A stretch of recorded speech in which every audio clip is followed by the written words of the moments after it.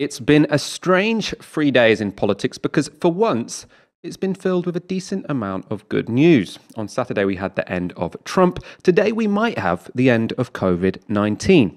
Yes, this is the news that a vaccine for COVID-19 has been shown to be safe and effective. The vaccine is being developed by American firm Pfizer and the German company BioNTech. It has been tested on 43,500 people in 6 countries. Now, of that study, of all the people who've been given either the vaccine or the placebo, 92 people on that study have caught COVID. And the comparison between the groups who got the real vaccine and those who didn't shows that the vaccine itself reduces the chance of catching the virus by 90%. It's very significant. Someone who knows more about vaccines than me, Jonathan Van Tam, the Deputy Chief Medical Officer, sounded incredibly positive about the developments in today's government press conference. This is really a very important scientific breakthrough.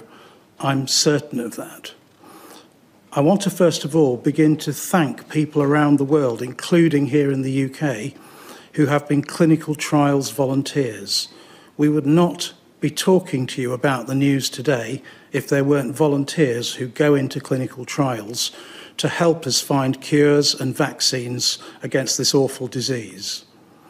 And thank you also to the hundreds of thousands of unsung scientists in the vaccine industry who've worked around the clock and are still working around the clock trying to find yet further vaccines for the world. This is truly appreciated. So today's news is the first vaccine and the first step, and it is very exciting. It is very exciting. Let's celebrate some good news for once.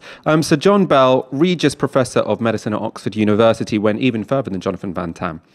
He is also a member of the government's vaccine task force. Here he is speaking to Sarah Montague on The World at 1 on Radio 4 this afternoon. Do we now say with confidence that life should be returning to normal by spring? Yes. I'm probably the first guy to say that, but I will say that with some confidence.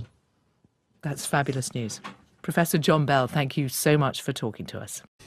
A very lovely video there. So in the medium term, this seems like good news. I haven't really seen many people at all saying, oh, this is actually just hot air. It's probably not going to happen. The consensus seems to be that this is very good news and we should have a vaccine, within a few months.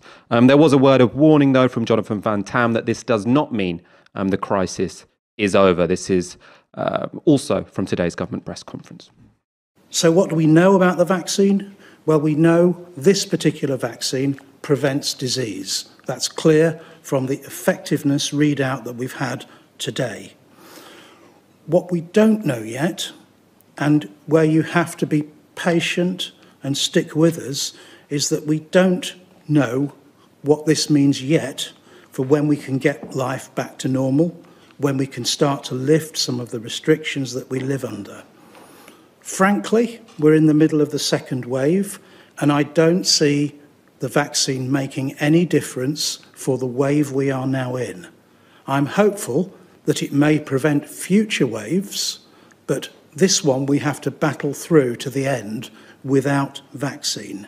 That all makes sense. The vaccine will be around it looks like we might have people getting their first doses around Christmas, but it's not going to be a solution to coronavirus until the spring, which means that all of the potential deaths which are going to come in this second wave, it didn't take long, of course, for tens of thousands of people to die in spring, and we've got the same amount of time in between now and when a vaccine can be rolled out properly for us all to work through. So we will see a lot of pain, a lot of trauma in between now and that point at which the vaccine comes online. But Ash, this is undeniably good news, right? I mean, this second lockdown is going to be much more tolerable, knowing that there is a light at the end of the tunnel.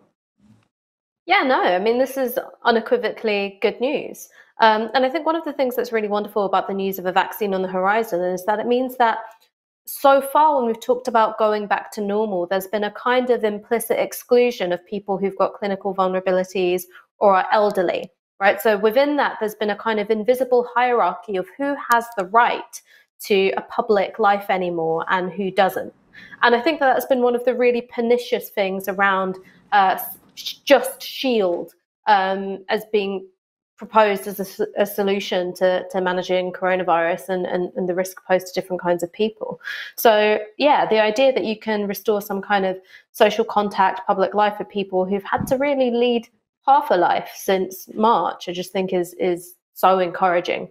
There's also, and I'm not going to lie, there's this huge bit of me which has been so wounded by promises being made and not fulfilled by this government in particular.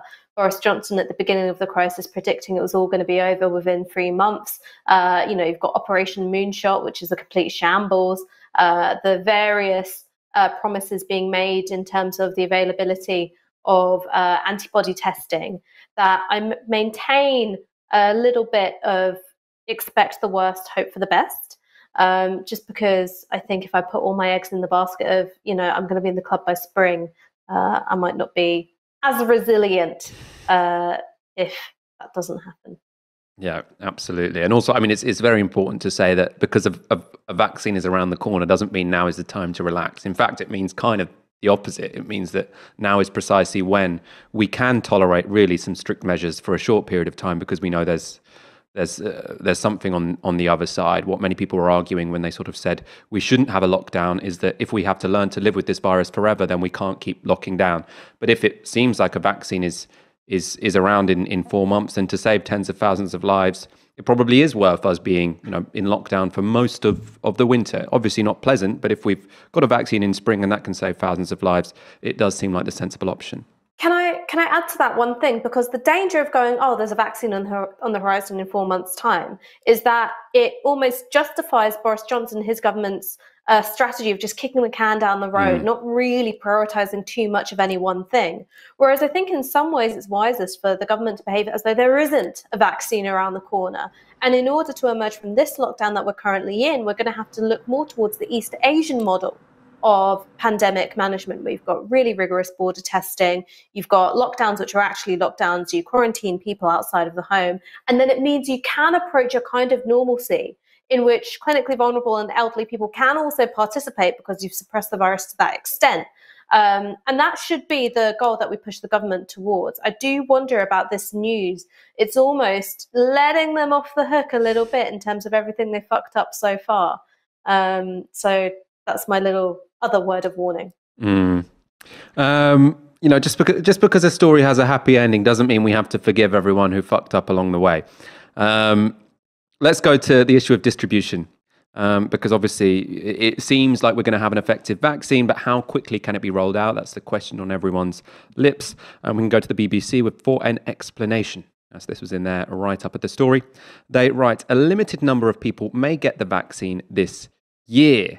Pfizer and BioNTech say they will have enough safety data by the 3rd week of November to take their vaccine to regulators. Until it has been approved, it will not be possible for countries to begin their vaccination campaigns. The two companies say they will be able to supply 50 million doses by the end of this year and around 1.3 billion by the end of 2021. Each person needs 2 doses. The UK should get 10 million doses by the end of the year, with a further 30 million doses already ordered. The vaccine looks like it's going to come online quite quickly. They're saying 1.3 billion by the end of 2021.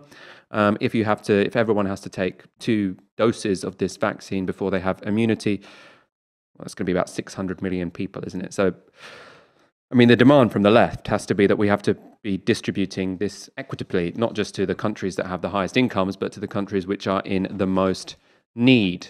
My guess would be that in countries like the UK, at least, I would hope that this is probably going to be distributed within our country somewhat equitably. It seems like from what the government is saying, this is going to go to the people who are most vulnerable first, so people in older age groups, people with health conditions which make them more vulnerable to COVID-19, and healthcare workers. I'm not sure if they'll have such a sort of rational approach in those countries without an NHS, but probably the bigger issue really here is that what countries are able to buy up these vaccines. Is it just going to be that, countries in South America, countries with lower income and less sort of intimate relationships with the kind of companies who are coming up with these vaccines, they are going to have to tolerate the sort of, the hellishness of living with COVID-19 for a few years to come. That's going to be the political battle ahead. The other problem is we don't really know how long immunity lasts. So it could be the case that whilst this is shown to be effective in the short term, if it wears off in 6 months, we're going to have the problem of having to revaccinate everyone over and over again every year. I mean, again, that wouldn't be the end of the world. We do that with the flu vaccine. We vaccinate people once a year. If we did that with coronavirus, it's still good news. And in terms of distribution, so I just told you the sort of 1.2 billion or 1.3 billion that Pfizer says they can distribute. Even more positive than that, it does seem like the fact that Pfizer have come up with a successful vaccine means that many of the other vaccines which are currently in production or in the experimental phases are more likely to pull through. If one works, we can expect others will too. We're going to go back to Jonathan Van Tam, who explains why that's the case with some quite colourful analogies. So the current vaccine that's being announced, its results are announced today, targets the S protein of the coronavirus. And so far, all we knew was that vaccines could give us antibodies against the S protein.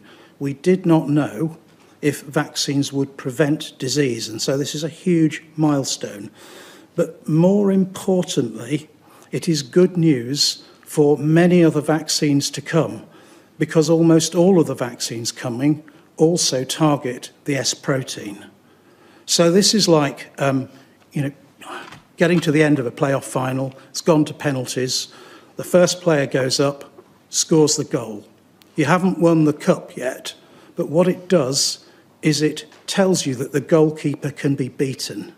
And that's where we are today, that first sign. That was Jonathan Van Tam there. Ash, I want to go to you because I know you watch more football than me.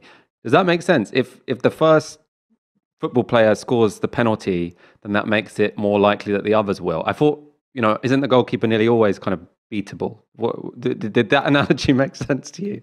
Okay, I mean, the thing is that the mechanics of the analogy don't line up, because obviously coronavirus isn't sentient, and why after the first goal goes in, you're more likely to beat the keeper is because their head's gone. Confidence is gone. Okay, I see. The kind of self-delusion and belief of I will stop every goal that comes up, that's gone. But in terms of statistics, he's right. So that's where the analogy is correct. But in terms of the mechanics of the thing, it's a little shonky, shall we say.